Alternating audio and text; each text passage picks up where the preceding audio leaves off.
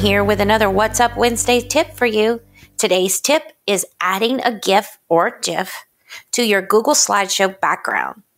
If you're familiar with embedding a video to your slides, this is pretty much the same thing. Here's an example of a slide I used for a recent conference that I attended.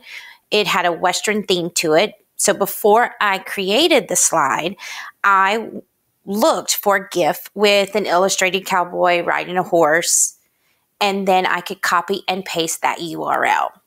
Let me show you what I did. So my first step is to find the GIF I need. Let's say I want to do a back to school slideshow. I'll jump over to Google and I'll find a GIF. I typed in education GIFs, clicked on images, so it'll filter through, so that's what I get. I found this cute little GIF with the pencil leading the other little pencils. I want to use this one. So I'm going to click on that. And once I open that, I'll find that particular GIF, open this. Now I'm going to look for the URL. So I need to click on copy GIF link. It's going to give me a receipt of the copy. I'm going to hop back over to my slideshow.